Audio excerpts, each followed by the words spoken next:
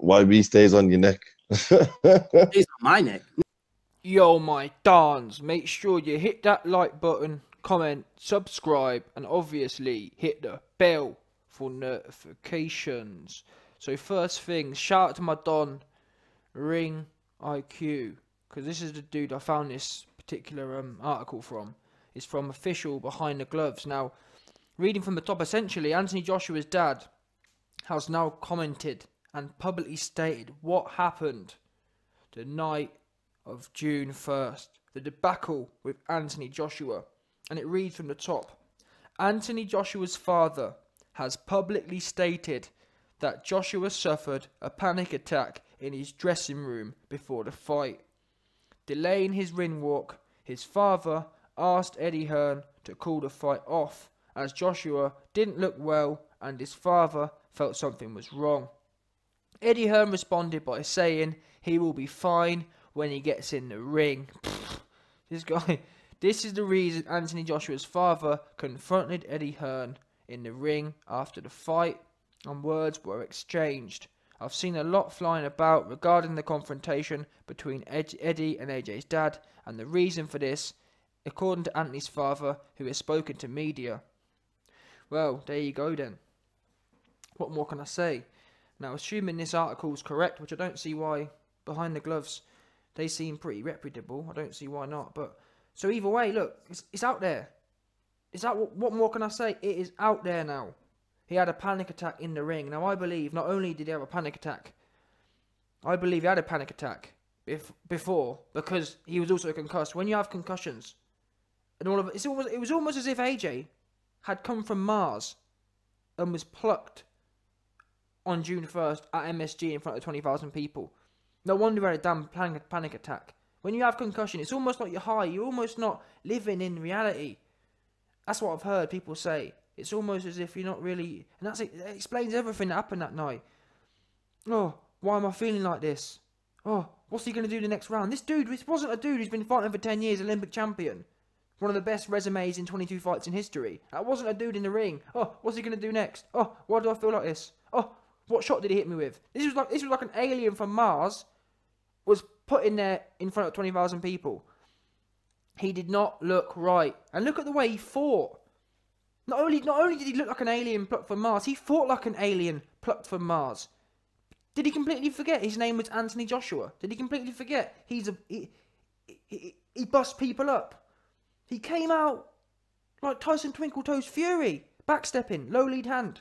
Despite Robert McCracken telling him to pick his hands up, he maintained a low lead hand. Makes perfect sense to me.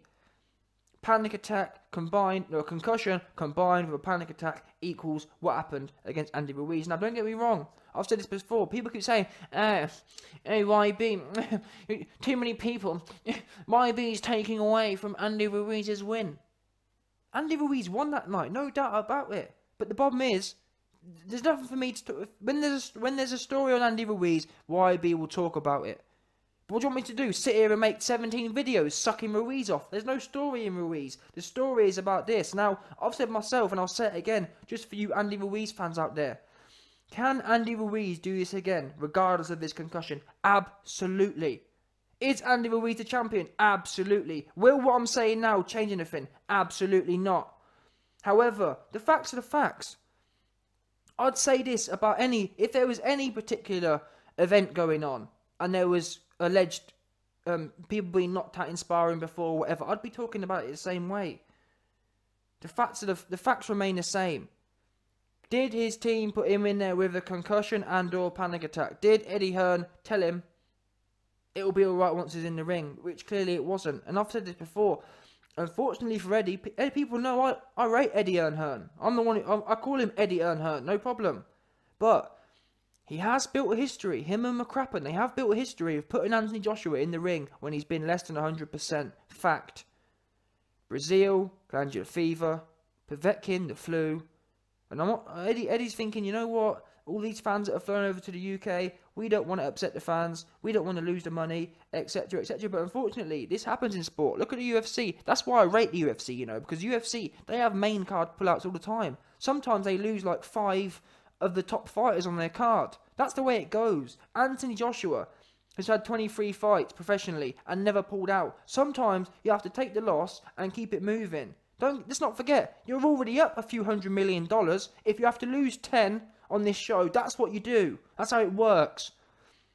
And unfortunately, the evidence doesn't bode well for Eddie Hearn or his team. I can see a situation where not only would they put AJ in the ring, they'd think it's a smart idea. They'd think, you know what? Well, we put him in there with glandular fever. That builds confidence. Well, look. He knocked out Povetkin with the flu.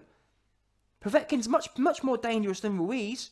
That's what they were thinking. Oh, he knocked out Brazil with glandular fever. Ruiz and Brazil are probably a similar level. These are the things that would have been going through your head. The more you do something, it builds confidence. The more you put someone in there when they're injured or not 100%, the more confidence it gives you. Especially when most people don't appreciate the severity of concussions.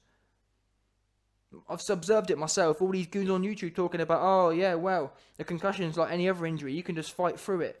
Idiots. Complete, absolute idiots. You've got these 50-year-old idiots who ain't got a clue what they're on about. Haven't got a lick of a clue what they're talking about. The brain is a complete different kettle of fish. If this was an ankle injury, there'd be no video. If this was an elbow injury, there'd be no video. If this was a shoulder injury, no video. I can put out fundamentally, and you lot can see if I'm a liar. If I ever make a video making excuses or trying to justify a loss with any other injury apart from the brain, call me out, and we'll see what I'm saying. The brain is a complete different kettle of fish. Simple as that. And that performance we saw from AJ, that wasn't a mechanical, that wasn't an elbow, that was a brain. Everything from what he said in the corner, from the way he fought. He looked like he was a complete alien. He looked like he'd never boxed before, almost. Simple. And this is the great thing as well, the poor decision-making part of it. He hit Ruiz with an uppercut and an uppercut and a left hook, and then he just charges in with a low lead hand. Almost like he was completely shocked that he put him down. And when I think about AJ before, as if AJ had turned into Deontay Wilder all of a sudden. AJ's never been like that. When he puts someone down, he measures them out. And then look at the Dillian Whyte fight, as an example. Even then, he got careless and got caught, but he weren't the same, man. He literally ran in with a low lead hand. But anyway, that's here nor there. Facts of the matter are now, this has been confirmed, and I can imagine, as I've just said, he will be fine when he gets in the ring. Eddie's got money signs going through his eyes, and I'm disappointed in Eddie on this one. I really am. Assuming this is 100% true. In fact, I'm not only disappointed. This is what's the word? This is gross negligence. Absolutely. Should be a boardable offence if it comes out, which I'm not sure it will. But if it ever comes out that McCrappen and Eddie Hearn put him in there with a concussion and/or a panic attack, there needs to be some serious things going on here. You don't do that. And in fact, scrap Eddie. I'm more interested with the team because McCrappen, promoters may be one thing, yeah, but the team, they're the guys. Like in Max Holloway's case, his team, he was clear. This is the problem. These idiots talking about, oh, well, a concussion. Google the other day. Oh, yeah, well, you guys are stupid if you think it's concussion. The doctors would have checked it out. You don't understand shit. You can't test a concussion. There's no MRI scan that can do it. There's no definition of it. Max Holloway, who had a more severe case than Joshua, was cleared to fight. Fact. The only reason he didn't fight, he wanted to fight. He was cleared to fight. The only reason he didn't was because his team said, you know what, you're not acting right. We're pulling this off. And for me, a panic attack before you walk out is a good damn sign that this dude isn't psychologically sound, especially when he's never had a damn panic attack before in his career. Come on, what's going on here? Simple as that. And you've got AJ now coming out, oh, loyal, stay humble. Well, these are the people you've got around you that really care about you, allegedly. I'm not so sure about it. Now, maybe, I will say this though, maybe these are all rumours. And if I'm wrong, I apologise to Hearn. I apologise to McCrappen for that particular element, but still, McCrappen ain't off the... Even if he never had a concussion, even if he never had a panic attack, Eddie Hearn's off the hook, but McCrappen ain't, because if that was the best AJ with no concussion, no panic attack, wow, what have you been doing in preparation? Nothing. He didn't know what to expect from Ruiz. That should be drilled into his head, what Ruiz is going to be doing. It really wasn't rocket science. Out of all the people you've fought, people like Klitschko, or even Wilder, even Fury, you could say, well, we're not really sure what he's going to do. Maybe he'll mix it up. Maybe we don't really know. But Ruiz was straight up and down. You knew he was coming forward to throw speed and combinations. My speed, my movement, my combination. Simple. But I'll be interested to see what... In fact, we've already heard from Anthony Joshua. He's made an official statement, but I'm going to cover that in another video, so look out for that.